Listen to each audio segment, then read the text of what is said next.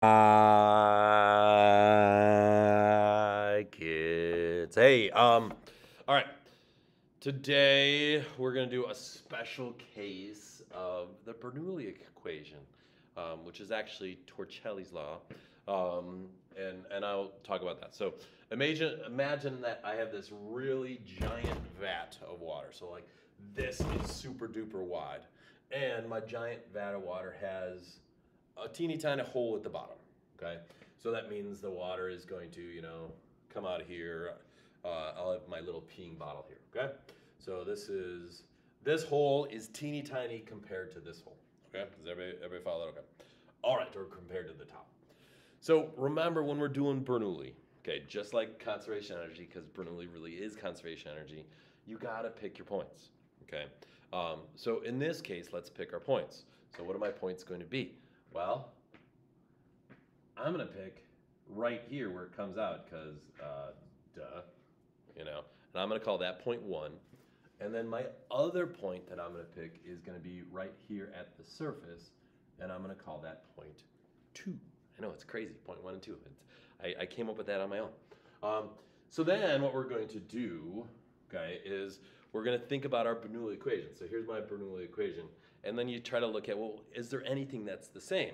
Well, what's the pressure right here? Oh, that's going to be the atmospheric pressure. Hey, guess what? This is open to the atmosphere. So what's the pressure right here? Oh, that would be the atmospheric pressure, which means goodbye, goodbye. Okay? So now I end up with this and this. But here's the next thing, and this is our assumption, okay? We know our continuity equation, which was, if you remember, A1V1 equals A2V2, okay? And we said the area here is huge, okay, compared to the area here, which is teeny. Okay, well that means this speed is gonna be teeny compared to this speed.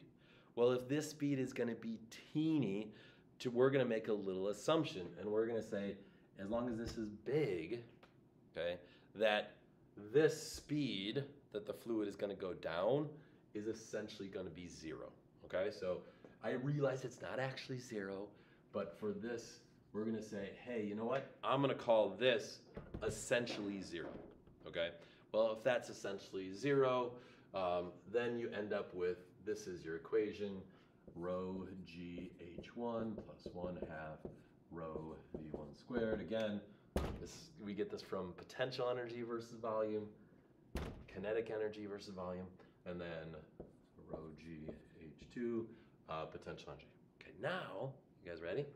I am going to say, if I want to do this, well, I'm going to get, if you do your math, you're going to get H2 minus H1, which is really just that distance. So I'm going to call that H, not H1 or H2. Does everybody see that? This would be H2, this would be H1.